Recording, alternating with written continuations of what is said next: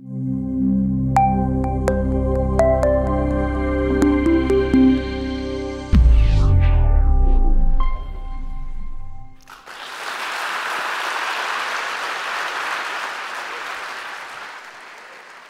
an incurable collector, and I love it. I collect artifacts and documents that give me insight into people and times that really fascinate me. I've collected over 1 million artifacts for myself and for others, including over 500,000 pieces in the Museum of World War II right here in Natick. But of these over 4 million artifacts in general that I've acquired, 4 have a very special place in my heart. They ignited in me different passions, but passions that do have a common thread. They represent the best of the human spirit. They represent hope, perseverance, and leadership. When I hold them, I can feel really in touch with the moment of their creation. They inspire me to a deeper understanding of human nature. It all started with this 1806 half dollar. In 1955, when I was 12 years old, someone came into my parents' drugstore in Allston and paid for something with this coin. My mother noticed that it was a little bit larger than normal half dollars, and she gave it to me. It was the most momentous gift of my life. It ignited in me a new world, a passion to know what the world was like in 1806 and to know about all the people who had handled this coin in the 150 years. I felt a real human bond with them and a real curiosity. What were their aspirations? What did they think about the future, if they thought about it at all? After all, their future was just the next day, just like all of ours is. But this half dollar changed my life. My family had no money. The drugstore barely survived. So I took this coin to every coin dealer in Boston to get the best price I could, and I sold it for $3.50. This was my IPO. This was the cash that started my business. And it was more important than that. It was what every kid really needs, their parents' confidence. With my family's tight finances, the $3.50 could have been considered fair game for the family's budget. But they believed in what I told them I thought I could do with the money and my newfound passion for history. This coin will always be the tangible symbol of their support for my crazy collecting instincts. 6 months after selling it, I had made enough money going through coins from the gumball machines in my father's drugstore that I bought this back for $5. So this has been the centerpiece on my desk for 60 years, and every day it brings me back to the thrill of when I first held it, of the 12-year-old me exploding with curiosity about the past and the connection with the people of the past that's been my lifelong pursuit. For a long time, I was also pursuing a resolution of a conflict in my life. My father was a very compassionate person who helped a lot of people beyond what he could financially afford. In other words, we went broke. I had to be more practical, but I was conflicted with my own interest in people. I sought out examples of caring people, but who also could be effective in what they were doing. And I had no idea that decades later, I would discover that America's hero of World War II, General Dwight Eisenhower, then the president, was one of the greatest examples of what I had been searching for. For more than 5 decades, I've been fascinated with original historical letters and documents. Almost every iconic document of World War II is in the museum. But there is one that resonates with me more than all of the others. It cuts to the heart of every war, demonstrating a resolute leader who showed great toughness in battle and an equally great compassion for his soldiers. General Dwight Eisenhower rose very rapidly because he was very good at dealing with difficult generals. His understanding of foreign leaders resulted in his being named the overall commander-in-chief in Europe during World War II. On April 16, 1944, 7 weeks before he would land 176,000 troops in one day on the shores of Normandy for the invasion of Europe, he wrote a letter to his wife, Mamie, that is the most extraordinary letter almost of anybody, but particularly of a military commander, that I've ever seen. He wrote, "How I wish this cruel business of war could be completed quickly. It is a terribly sad business to tote up the casualties each day, even in an air war, and to realize how many youngsters are gone forever.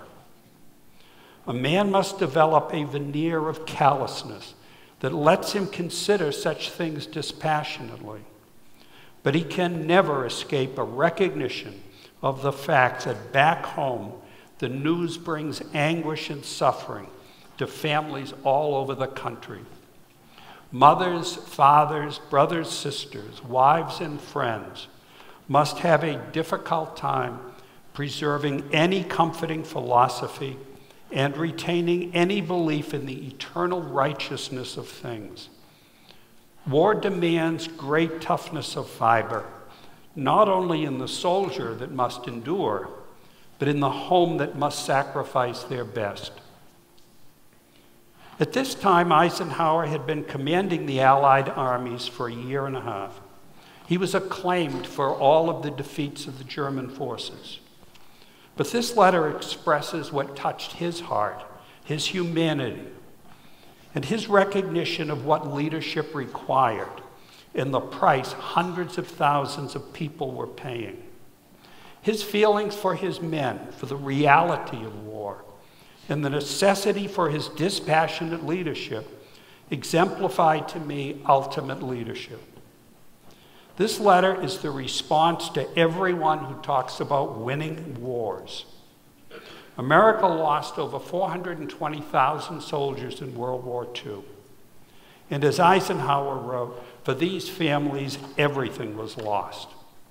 His compassion and effective leadership resonates so deeply with me that we're going to have this letter inscribed on the walls of our new museum building when we open it in 2 years.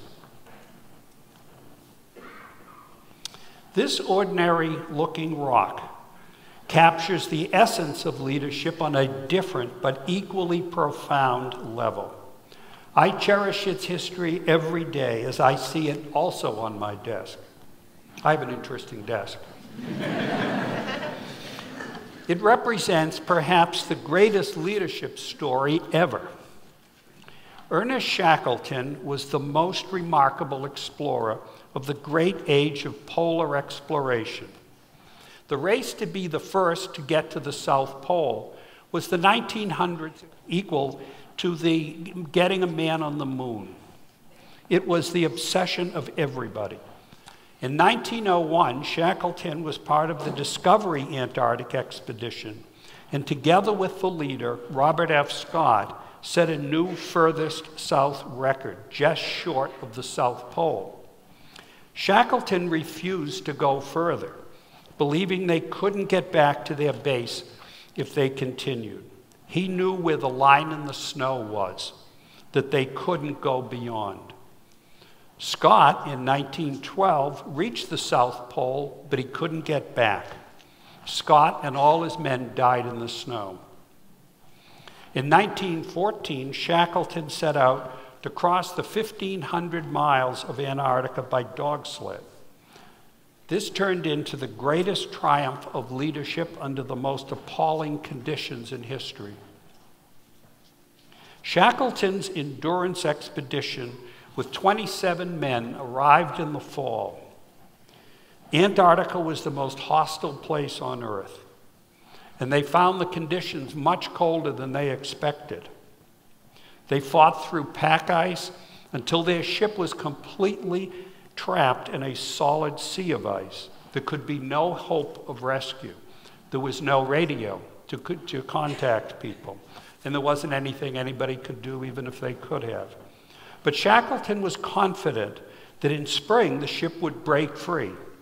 His leadership kept morale high, but in the spring the cold continued, and their ship was being crushed by the ice. Shackleton set up camp on the ice, and his goal became the survival of every man. He hoped that the ice drift would push them towards land, but after 5 months, the drift ice began to break up. They launched their lifeboats onto the ice, and after 7 days in the open boats, they set foot on land, the first land they had been on in 497 days. They had no hope of rescue. Shackleton's leadership held his men together.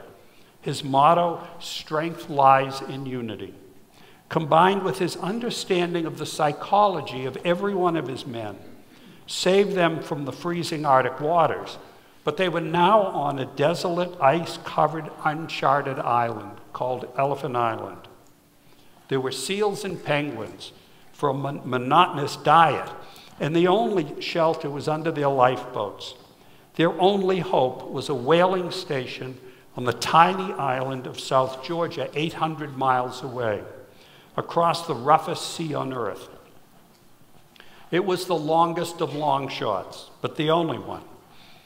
But Shackleton was not a leader who gave up on himself, his men, or life. The strongest of the lifeboats was reinforced with wood from the others. It was 22 feet long. Shackleton and 5 men would attempt the impossible. By the 10th day, they ran out of water, and their boat was leaking so badly they had to constantly bail it out. On the 15th day, they sighted land. It was the greatest open boat voyage in recorded history, and the greatest epic of the human spirit. Shackleton led his men to superhuman feats and maintained their morale in the most hopeless situations. The 22 men he left on Elephant Island couldn't be reached for months. But when his rescue boat came within sight, his first thought was to count the men. Everyone was saved. All 28 would return home. This photograph of Shackleton and his 5 men leaving Elephant Island for South Georgia in the lifeboat was Shackleton's personal photograph and stayed with him for the rest of his life. Shackleton carried this rock from Elephant Island in his 800-mile open ocean voyage. He kept this rock also for the rest of his life, his tangible memory of what he and his men had gone through against all the odds.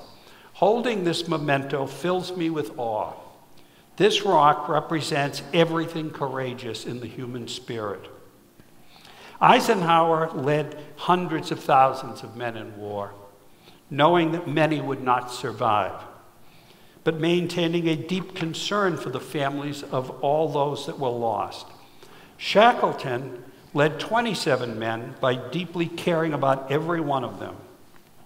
The window into history, the 1806 $50 opened for me, led me to finding these 2 extraordinary individuals who combined effective leadership with deep compassion.